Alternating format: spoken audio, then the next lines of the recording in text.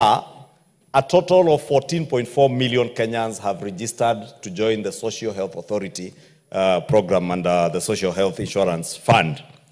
Out of this, today alone, I've just confirmed from the CEO of SHIF that 104,000 Kenyans have registered today. And allow me, Honorable Speaker, to plead with us as members of Parliament and as the people's representatives to be at the forefront in encouraging, promoting the registration of members of the public into the Social Health Insurance Fund. It might be politically expedient and very politically correct to speak to the gallery of how things are not working, but as we speak to Kenyans on how things are not working, let us remember that Kenyans have charged us with the responsibility to make sure that things do work for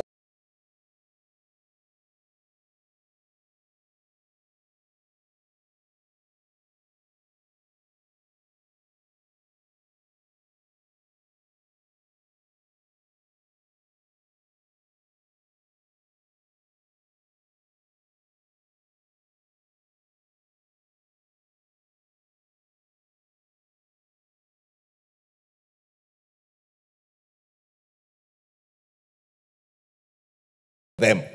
It therefore doesn't help me. Remember St. Peter's health facility there that mushroomed into a big health institution largely from money stolen from NHIF. You remember the other small dispensaries you saw in Tharaka-Nithi, in Meru, in Nakuru, and people are hemorrhaging resources from NHIF, Honorable Speaker.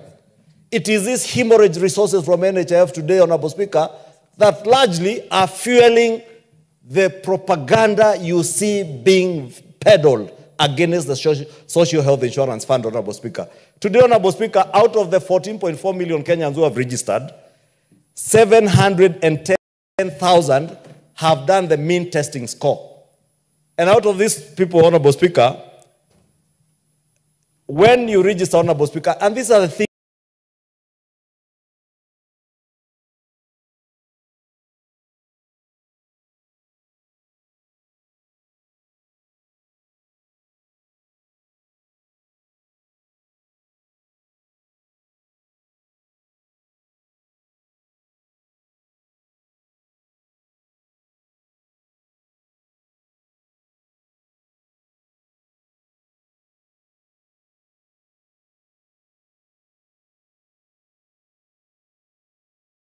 we need to be telling to members of the public.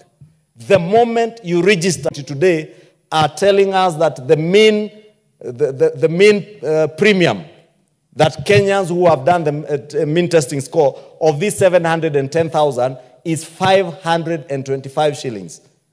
Because it is politically expedient and politically correct, Honorable Speaker, for me as a business person who is well-meaning, who is doing well, to do the mean testing score, and I'm told the premiums you should pay from your level of income, and also people to know that it is based on how you answer the questions that are on that mean testing score. If you own a car that you are paying insurance of 200,000 shillings, for heaven's sake, if you can insure an automobile, you can also insure your own body, your own health. And therefore, Honorable Speaker, you find people who are quoting very huge figures. But because of the answers they gave as they did the mean testing score, fact, Honorable Speaker, and these are statistics that you can examine and see and authenticate from the SHA website, Honorable Speaker. The mean premium out of the 710,000 people who have registered is 525. Out of the service providers, Honorable Speaker, 7,802 hospitals have signed up for this program. Honorable Speaker, there are a further 8,118 healthcare providers who have successfully registered to offer services, and out of this, Honorable Speaker, 7,965 have offered services under SHIF to Kenyans. Therefore, for us to stand here, Honorable Speaker, in this house and elsewhere, in funerals and everywhere, to say, oh, it is not working, we are lying to Kenyans, Honorable Speaker. We should be telling Kenyans the truth. we should be educating Kenyans. And I know we may have failed in our communication strategy. We may have failed in how well we communicate and educate our people. But Honorable Speaker, let us use this opportunity on this floor this evening to educate our people and let them know. Honorable Speaker, it is not fair that my constituents, who some are people who are unemployed, were paying an average of 500 shillings at a time with my huge salary, Honorable Speaker, besides my business income, Honorable Speaker, and that salary is paid for by the same constituents that I was paying 1,700 shillings a month. And now because I'm being asked to pay 27,000 or 20,000 shillings a month, I start complaining and cry more than the bereaved. But I'm not being honest with Kenyans to tell Kenyans I am crying more than the bereaved because I am more bereaved because I am paying 20 times more than what I was paying from money that is paid to me by Kenyans. That is the kind of honesty, Honorable Speaker, I want to beg that we exercise as we debate, Honorable Speaker, as we educate. Let us be at the forefront of offering civic education to our people. Because, Honorable Speaker, you have seen cases of cancer patients. You've seen renal care patients, those who are undergoing dialysis, and yet I had paid for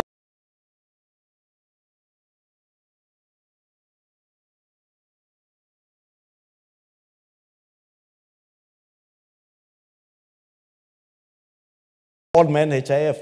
If you are unemployed, the moment you sign up, automatically you can access a level 1, a level 2, a level 3 hospital without payment. The capitation that is going to the hospitals, the facility improvement fund. You know, I was so embarrassed, Honorable Speaker, over the weekend when I had a member of parliament pretend in Kikuyu that this SHIF or SHIFO, and saying it is not this SHIFO. SHIFO is a name for a chief. A member of parliament saying that they do not know the difference between SHIF and SHIFO. Yet, you are seated in this house, you legislated right from the first reading to the third reading to the committee of the whole house. You are here shouting aye, as the speaker said, the ayes have it. Then you go to your village to tell Kenyans that you do not know the difference between SHIF and SHIFO. That you do not know the difference between SHA and SHIF.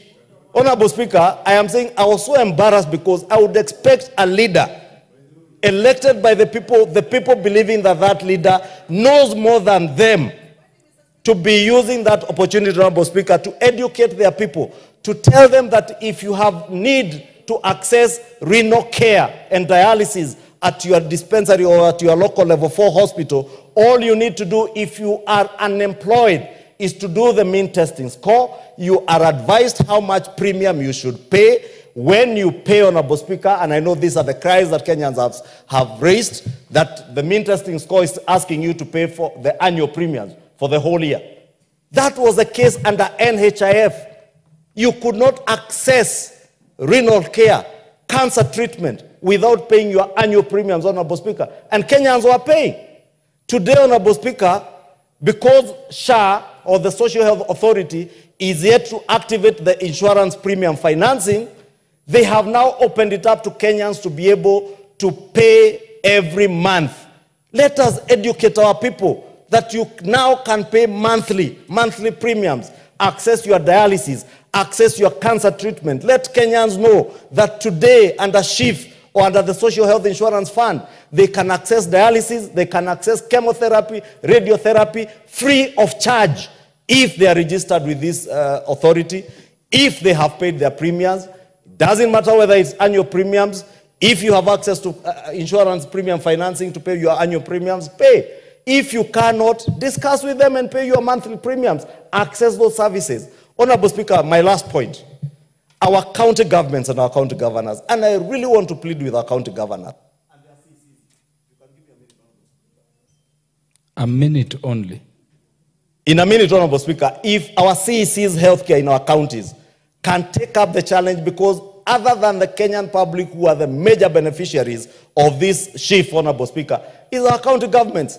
The facility improvement fund that we legislated in this house, I know many politicians will not tell Kenyans that truth, that facility improvement facility empowers your local dispensary to have a committee that will even procure equipment and medicine at that local level.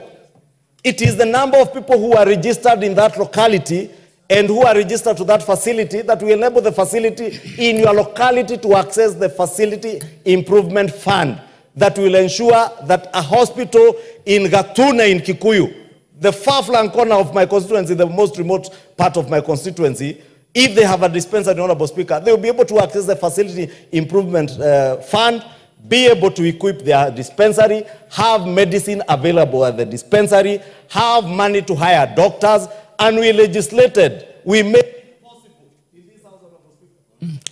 Thank you, Majority Leader. The Minority Leader will take precedence over you. Honorable Andrew Kwome, the Minority Leader will take precedence over you. The minority